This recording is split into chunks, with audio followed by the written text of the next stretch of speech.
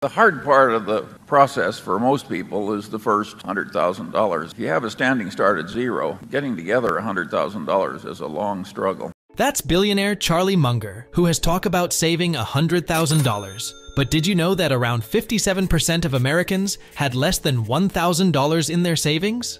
Even more scary is that about 1/3 of Americans had less than $100 saved up. These numbers might seem shocking, but they highlight a common struggle. Getting started with saving is often the hardest part. But once you manage to save that first $10,000, everything changes. The next $10,000 often comes much faster, and before you know it, your savings are growing at a pace that once seemed impossible. Why is that? Well, it all comes down to how money works for you over time.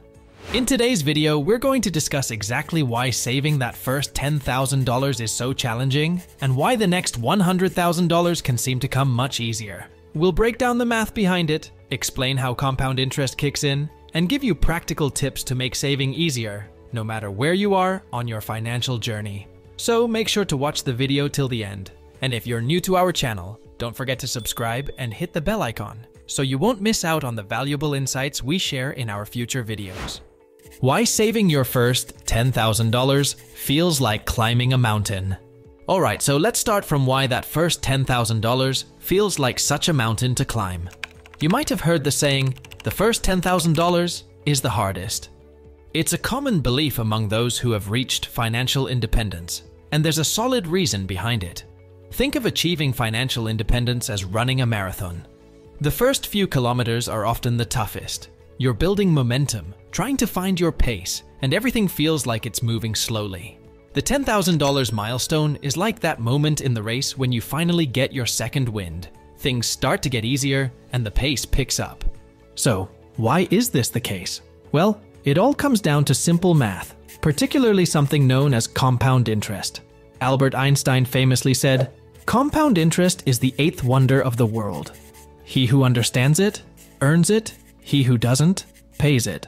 This quote perfectly sums up the power of compound interest, which is the concept of earning a return not just on your initial investment, but also on the returns that accumulate over time. So, what does this mean for you? The key takeaway here is patience and persistence.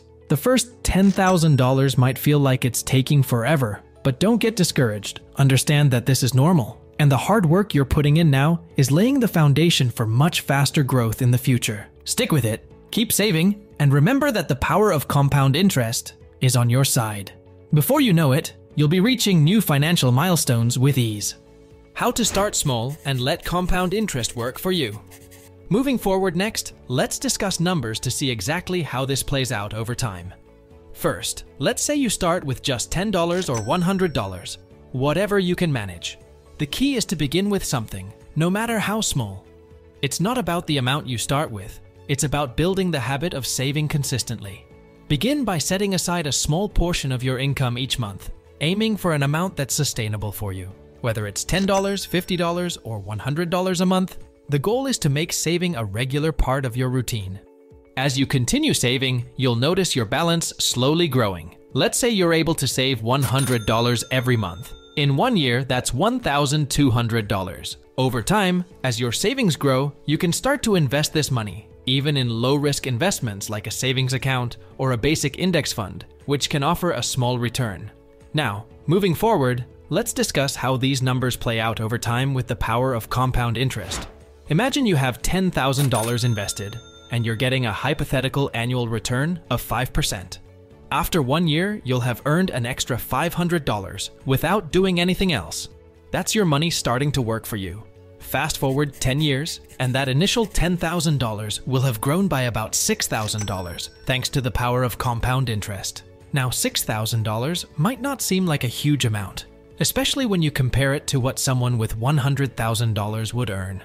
If you had $100,000 invested at the same 5% return, you'd make an extra $5,000 in just 1 year.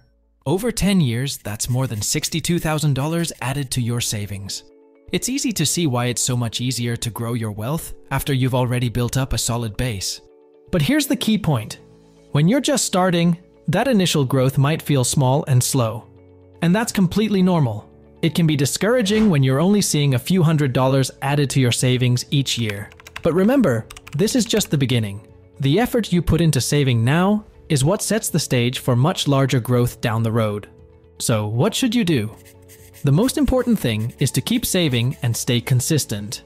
Even if the returns seem small at first, don't give up.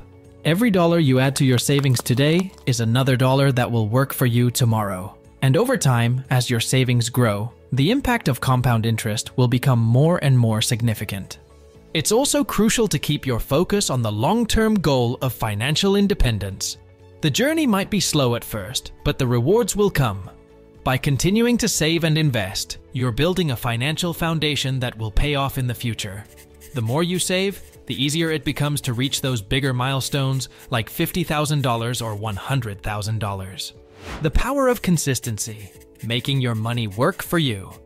All right, so far, we now understand that the initial growth of your savings can feel slow, and the magic of compound interest takes time to really kick in.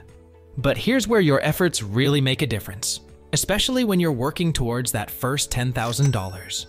The journey to that first $10,000 is often the hardest part, and it requires the most effort on your end. Why? Because at this stage, the two main factors in the growth formula, your initial savings amount and the time those savings have been invested, are both still pretty small. That means the exponential growth we talked about earlier hasn't had a chance to take off yet. Here's what you need to focus on: your ability to save. Let's say you're able to save $833 a month, which adds up to $10,000 in just 1 year. With a hypothetical annual return of 5%, you've already reached that $10,000 milestone within a year. But here's the kicker: when you're first starting out, most of that $10,000 will come directly from your own savings, and only a small portion will come from the compounding effect. This shows just how crucial it is to be disciplined and consistent with your savings, especially in the beginning. As you continue saving and reach your next $10,000, things start to shift. Now the money you're saving each year becomes a smaller part of your total wealth. For example, when you're working towards $20,000, about 2/3 of that growth will still come from your savings. But the compounding effect is starting to play a bigger role. And it only gets better from there. By the time you've accumulated $20,000, the interest or returns on your savings will start to match what you're putting away each year. So, if you've got $20,000 saved up and are earning that same 5% return, you're looking at $1,000 a year just from interest, without any extra effort. This is why staying consistent with your savings in the early stages is so important. The more you save now, the faster you'll hit those bigger milestones, and the more your money will start working for you instead of the other way around. Keep your eye on the long-term goal, stick to your savings plan, and remember that while the first $10,000 is the hardest, it's also the most important step towards building real financial independence. The effort you put in now will set you up for faster and easier growth in the future. Controlling lifestyle inflation, the key to building wealth. Now we have understand everything we need to know about why saving your first $10,000 is harder than your next, but there is one important thing to understand, and that is how things including lifestyle inflation start to speed up after you hit that milestone. The power of compound interest really kicks in once you've built a solid foundation. For example, it might take you just over 8 years to save your first $10,000, but reaching your next $10,000 could take you less than 6 years, about 30% less time. And as your savings grow, this acceleration only continues. The more you save, the faster your money grows, and the less effort it takes to accumulate even more. But here's something you need to be mindful of: lifestyle inflation. As your income increases, it's easy to start spending more on things like a nicer car, more subscriptions, or dining out more frequently. These things can slowly eat away at the money you could be saving. To reach that first $10,000, you have to learn how to control this kind of spending. Investor Charlie Munger, Warren Buffett's longtime partner, had some blunt advice on this. He said, "The first $10,000 is a B, but you gotta do it. I don't care what you have to do. If it means walking everywhere and not eating anything that wasn't purchased with a coupon, find a way to get your hands on $10,000. After that, you can ease off the gas a little bit." So, how do you keep lifestyle inflation in check and build a strong saving habit? First, it's important to draw up a budget.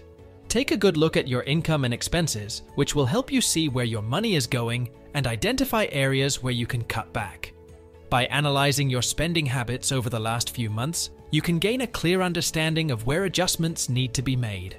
Once you have a budget in place, set ambitious but realistic goals. These goals could be short-term, like saving for a vacation, medium-term, like buying a car, or long-term, like reaching financial independence. Your goals should align with your budget and savings capacity to ensure they are achievable. Another key habit is to pay yourself first. Instead of saving what's left after spending, flip that around. Save first, then spend what's left. This approach helps you prioritize savings and ensures that you consistently set aside money for your future. Automating your savings with every paycheck makes this process even easier. And as your income grows, try to increase your savings rate accordingly. Lastly, getting advice is crucial. Learning about saving and investing can make a huge difference in your financial journey. Whether you seek knowledge through books, online resources, or professional financial advice, having the right support will help you make smarter decisions and stay on track with your savings goals. By focusing on these strategies, you'll not only be able to save your first $10,000, but also build strong financial habits that will support your long-term success. Alright friends, we've seen saving your first $10,000 might be the hardest part of your financial journey, but it's also the most important. If you found this video helpful, don't forget to hit that subscribe button and join our community. We're here to help you navigate your financial journey with tips, advice, and plenty of encouragement. Thanks so much for watching, and we'll see you in the next video.